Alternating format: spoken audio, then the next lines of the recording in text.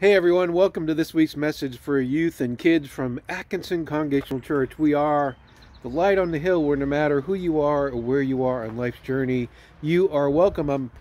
My name is Pastor Jim Thomas. I'm really glad that you decided to join us for the message today. If this is your first time, a special welcome to you. I'm getting ready to head out this morning. Lynn and I are. We're going over to Exeter to help a friend of ours move from an apartment into her new condo. And her name's Tara. Actually, her name is the Reverend Tara Olson Allen. She's the pastor of the church over in Brentwood. And today's moving day for her. And Lynn and I are loading up our two-wheeler or hand truck. I'm going to put that in there and heading over. And they got a U-Haul truck and a bunch of other friends who also probably are going to be clergy people. And we're going to help her move today. And it reminds me that it's a really important lesson for us all to remember that I'm just going to show up today. And if I can pick up a box and move a box, I'll do that. If I can pick up the end of a couch, I'm going to do that. If I'm going to load some patio furniture in the back of our truck, I'm going to do that. And we're going to get Tara moved into her new house. And at the end of the day, that's going to feel really good. Sometimes in church we talk about how we all have gifts that we can bring and we all have some special skill that will help the life of the church be better. And can I just tell you that it's not always about special skills? Sometimes it's just about showing up. And that's what I'm going to do today. I don't have any special moving skills. I can pick up a box. I can probably carry it down the stairs without wrenching my back.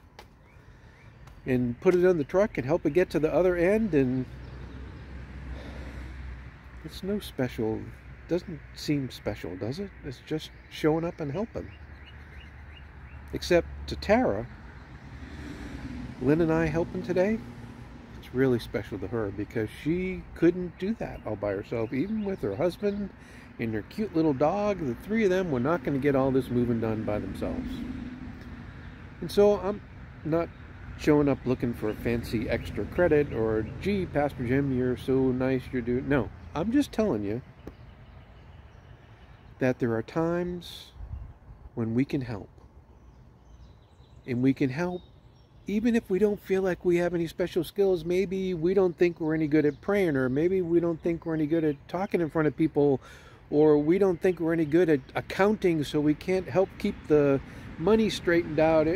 None of that matters. Here's what matters. Showing up. If you show up, there will be a way for you to help. And that helping is going to be really important to someone. Today I'm hoping it's going to feel really important to Tara, because we're showing up. And you can do that too. Jesus made a ministry out of serving other people. And he invites us to do the same thing. And we can. And we don't have to have special skills. We just have to, you ready? Say it with me. Show up. Because if we show up, there'll be something we can do to help. And if we do something to help, we make the world a little better, or we help someone else. And friends, that's the good news for this week. There's always a place where we can help out. And we should try to do that.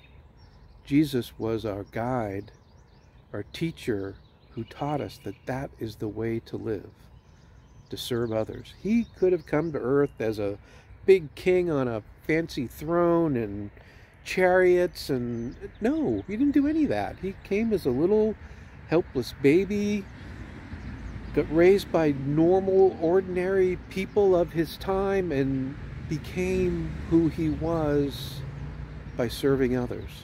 Instead of coming as a king to lord over everybody, he came as a servant to serve others.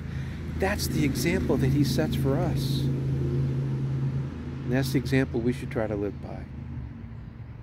That's our good news for this week.